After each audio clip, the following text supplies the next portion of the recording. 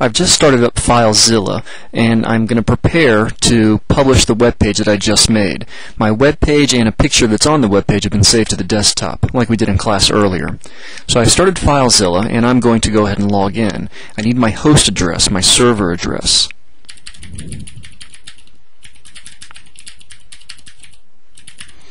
Then the username and the password.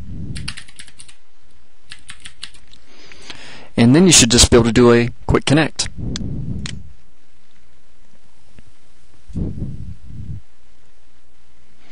Okay, I've logged in. Now on the right is the contents of my web server. So all the stuff that I'm looking over here are folders on my web server. Now I've got a lot more stuff than you'll have on yours initially, so I'm going to look for the folder, the domain folder that I want to publish files to. I'm going to scroll down a bit, and here it is.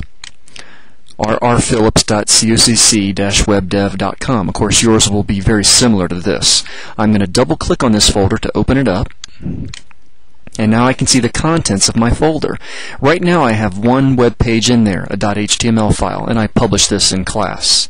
I'm going to click on it once and press the delete on my keyboard to get rid of that test page. Now my server folder is empty, so there's nothing on this website. Now I'm going to publish my web page and picture.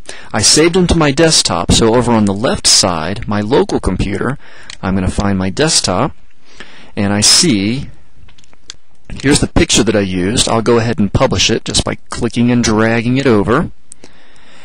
And then, here's my web page file. I'm going to click and drag that over. Perfect.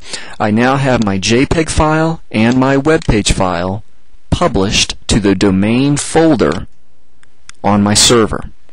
Once that's taken care of, it's really simply a matter now of opening up the web browser and navigating to the website.